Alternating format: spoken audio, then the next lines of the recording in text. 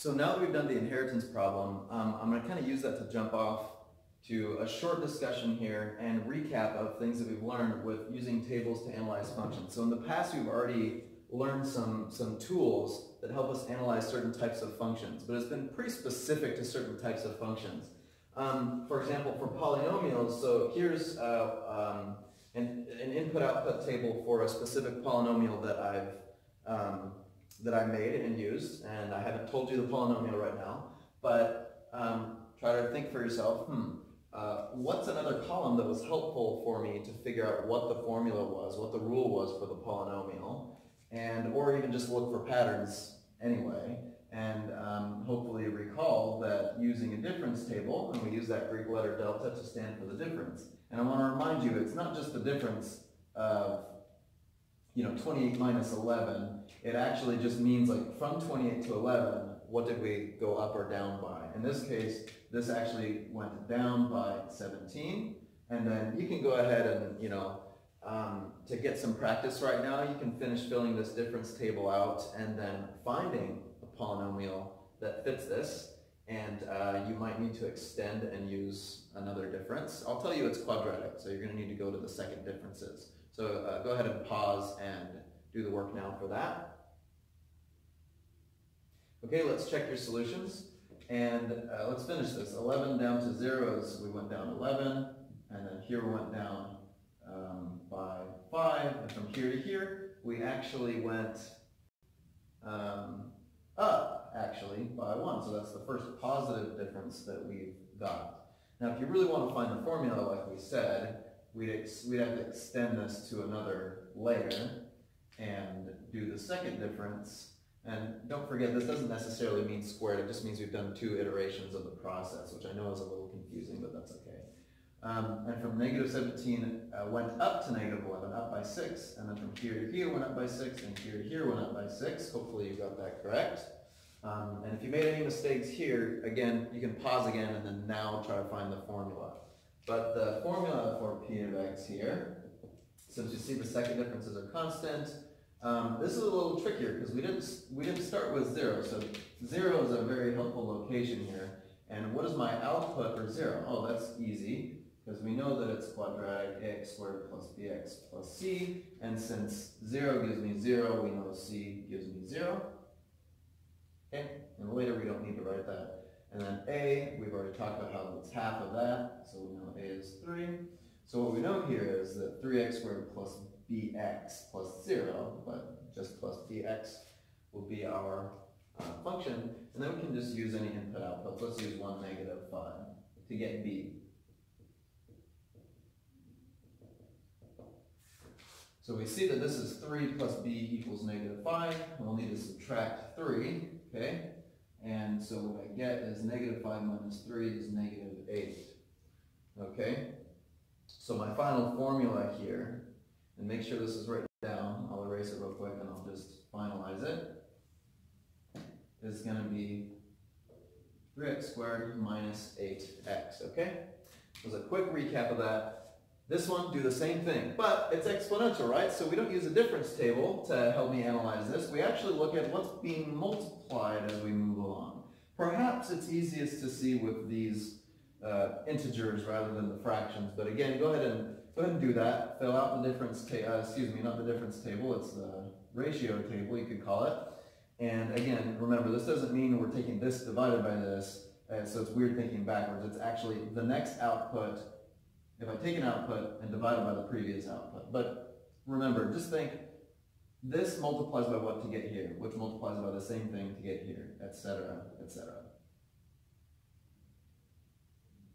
Okay, now that you've done this, let's check our work. You should notice that actually, don't worry about the fact these are all negative. They're just multiplying by a single factor of 3.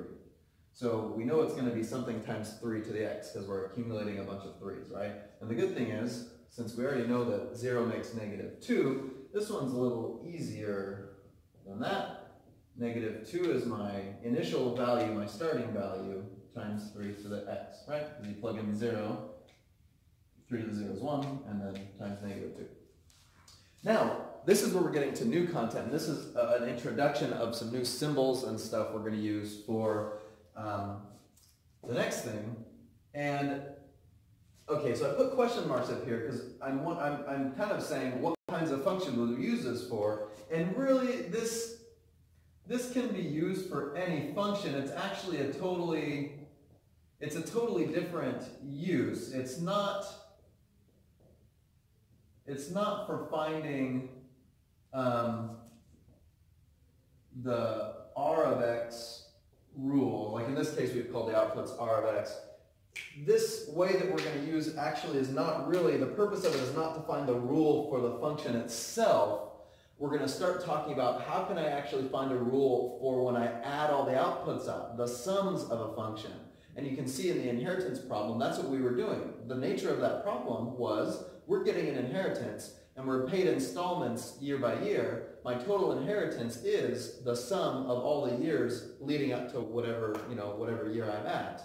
And so, new notation for you to know here, okay, is a new type of column we could add to do stuff that we're going to work with in this next topic is this, okay? It is the Greek letter sigma. It is the capital sigma, and just like we use the Greek letter delta for that, the capital delta, but sigma means, in mathematics, we use that symbol to represent the sum of things.